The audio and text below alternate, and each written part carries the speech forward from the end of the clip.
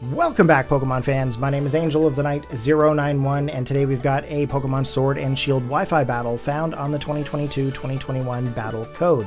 The battle is versus Michael today.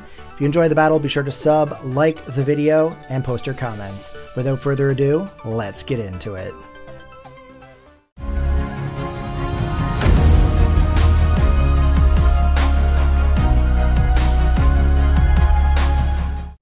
Alright guys, let's get into the battle. First thing I want to say is I tried to commentate this battle so many times and I goofed up so many times. But we are going to get into the match here nonetheless. Our opponent has a Zorora, the mythical Pokemon that can be found through Nintendo event or through Pokemon home gift codes. We're going to lead off here with Tok. Now Tok is a Perrserker. Definitely a steel-type Pokemon. Evolution of Galarian Meowth. Now, I'm going to be honest with you. I'm really excited about this Pokemon because this Pokemon has some wicked beard game. Okay? Wicked beard game. That Pokemon is awesome. Love it.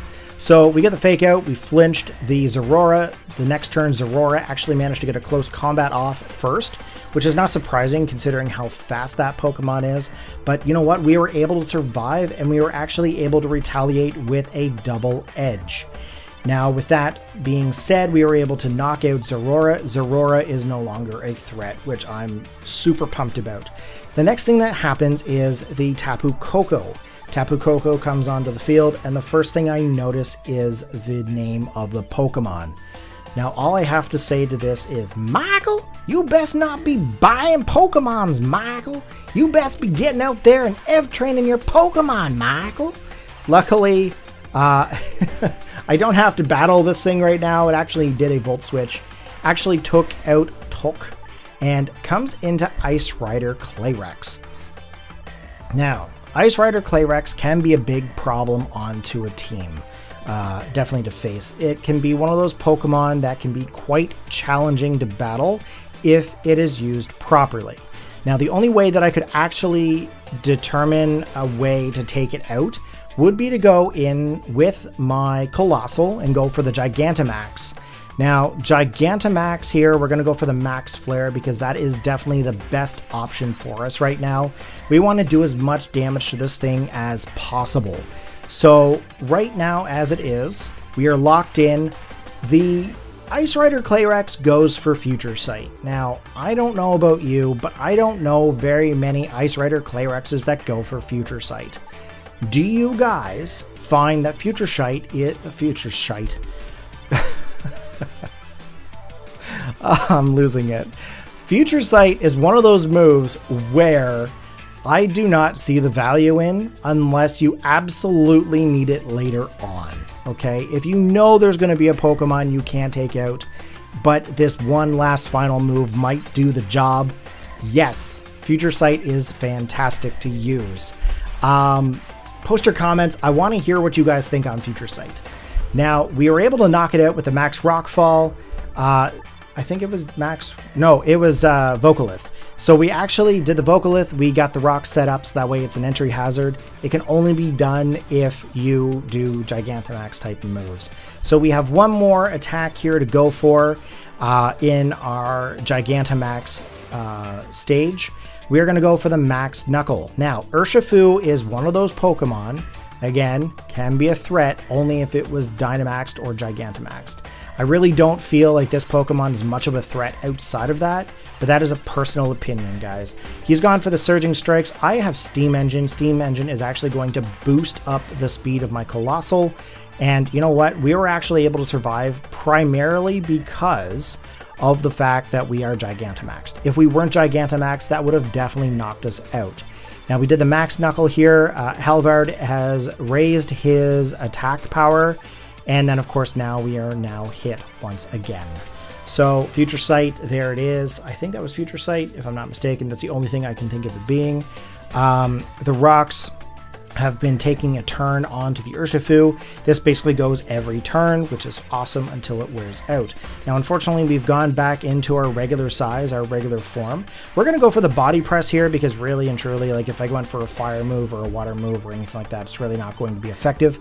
So we did that. We are going to hit with a retaliated close combat to the face. That is unfortunate that we are going to lose Colossal here, or Halvard, however you want to call them here in this match. But you know what? We actually did quite a bit of work here. We actually managed to do quite a bit of damage to 2 Pokemon in this match so far with Halvard. So we're now going to go in with Erling. Erling is my Rillaboom. We're going to go right for the Fake Out here because we want to basically take away that first turn attack with the Urshifu, and it actually knocked it out, which is actually very helpful for us. Now, the sun has faded, so now water-type moves will be back to normal. Fire-type moves, of course, are not going to be boosted. Now, the next thing is he comes in with Necrozma. Now, Necrozma, I'm not too concerned about. I have Darkest Lariat onto my Rillaboom. That is super effective. Type advantage for the win. So we knock out the Necrozma. Necrozma goes down. Next Pokemon coming in is the Terrakion. Now, Terrakion, of course, is one of those bulky type Pokemon which is capable of dishing out some super physical attacks. So in comes False Swipe. What? Okay, so False Swipe is in. It doesn't do a lot to Erling or Rillaboom, and we're actually able to hit it with a Wood Hammer here and knock him out. Okay, so with that being said, we are down to the last and final Pokemon on Michael's side. In comes the Electric Surge again. Electric Surge, it might help him out here with boosting some of his attack, maybe. I'm not sure.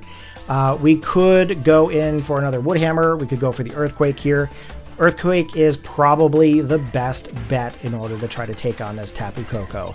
So here we go. Earthquake coming into the battle, taking him right down into the red zone. And I'm going to be honest with you here. It was a super effective move, but I'm really surprised that it actually survived that hit.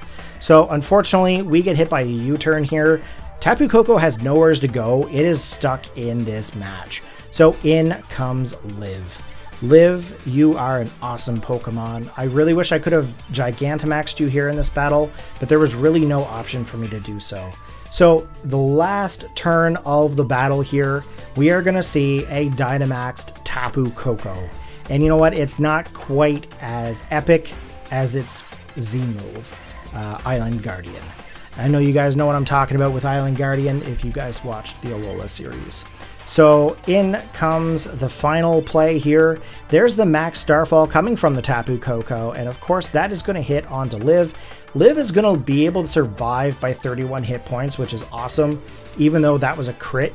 And, you know, the battlefield gets all kind of funny, kind of funky here. We're going to attack with Mystical Fire because that's really the only option here.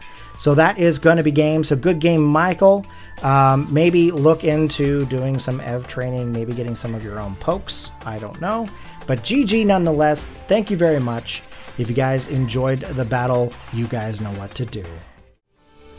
That's right, guys. If you know what to do, hit that sub button, post your comments. I would like to hear from you guys today. Tell me about Future Sight and how you would use it. Check out the other battles listed above, and if you enjoy them, make sure you sub. I'm Angel of the Night. Catch you guys next time.